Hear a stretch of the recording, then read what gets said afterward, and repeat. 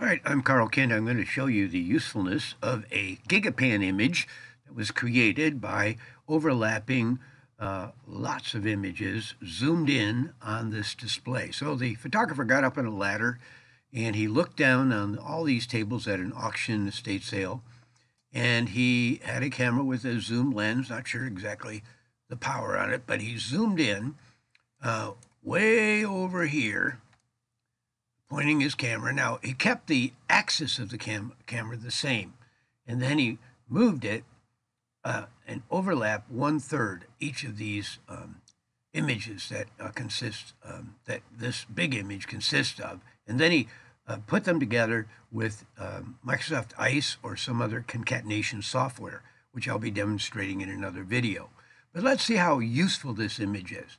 So we can scroll across it this way and see how much he encompassed. But the whole idea is people want to visit this auction site and they want to be able to zoom in on all the exhibits and take a careful look at them and know where they're located and so on. And so it's a handy way, instead of having individual pictures of each item, you have this one big image and you can see where they're located. So let's start zooming in. I'm going to use the Gigapan website. And I'm going to start way over here in the corner. I'm going to zoom in on some of the exhibits we have here. And by the way, you can see a part of a person. That's because the person moved, and the image of that person isn't complete. But that's not our objective. Here we go. We can see all kinds of containers here.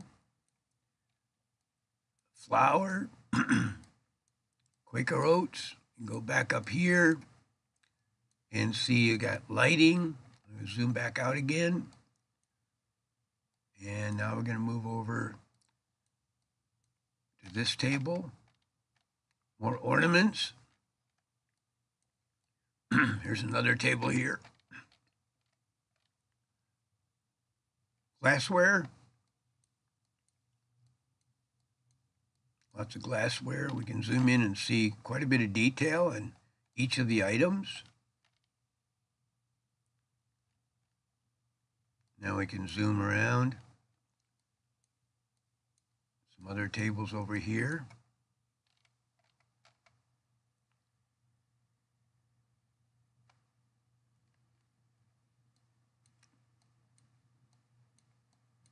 There's some little tiny objects. Salt and pepper shakers, silverware, abacus.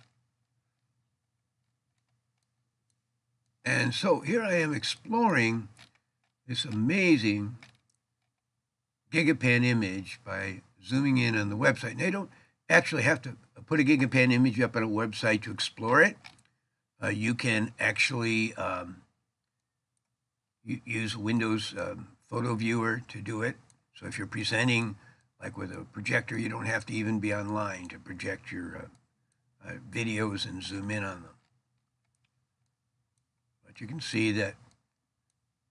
So if I would go to this auction to take a look at all these things, I could actually know exactly where I want to go to put my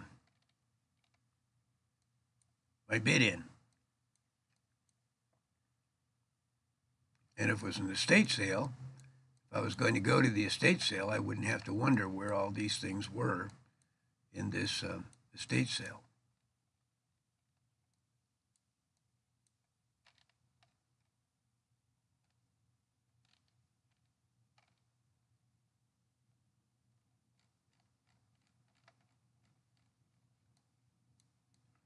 I'm just going to keep zooming in on some more of the items.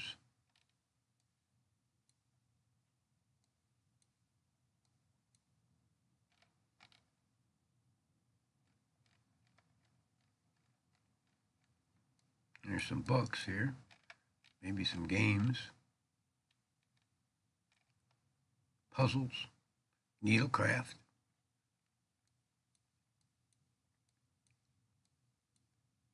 Aggravation.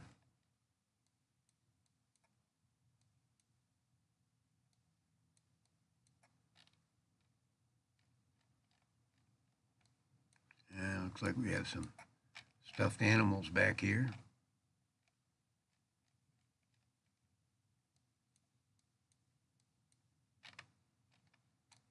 So here I am browsing. This is amazing inventory. There's a hat. Not arranged in any particular way in some cases, but with this ability to zoom in and not actually be there, you're able to give a good description of what item you're wanting to bid on, or if you go in person, you know where to pick it up.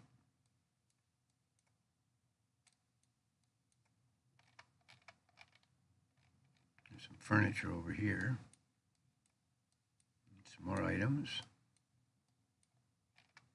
Looks like some cap guns, holsters, some more toys.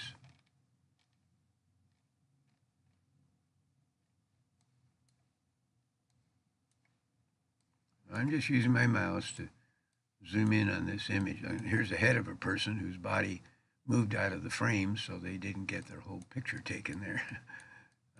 Okay, so here's some tools of various kind, kitchen tools. Looks like some kind of stands, a little bit of a log cabin.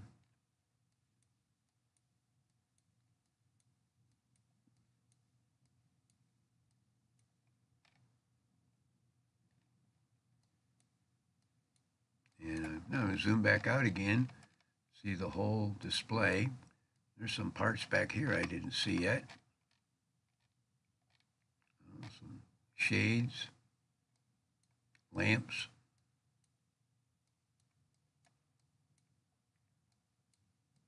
Yeah, it looks like an old sleigh there too.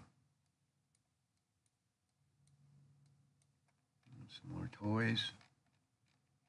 So it gives you an idea of the usefulness of these Gigapan images. And the way we're taken is a man got up on the ladder with a zoom lens and he took a picture, way over here, zoomed in, another picture, and he overlaid. He might have taken a picture like around this area, then another picture here, another picture here, another picture here, and then moved back up to the next column of pictures and overlapped them by 1/3. So if he took a picture here, then the next picture he took would overlap that by 1/3. And the same if he went down, he'd overlap it 1/3 coming down as well as over here. And he did the same thing throughout this. And then brought all these images, hundreds of them, zoomed in into Microsoft Ice or Photoshop or other concatenation programs, and was able then to produce this very zoomable image for us to use. This is just one use of Gigapan imagery. I'm going to be looking at some others, zooming in on artwork, zooming in on an urban area, and so on and so forth. Thanks for watching.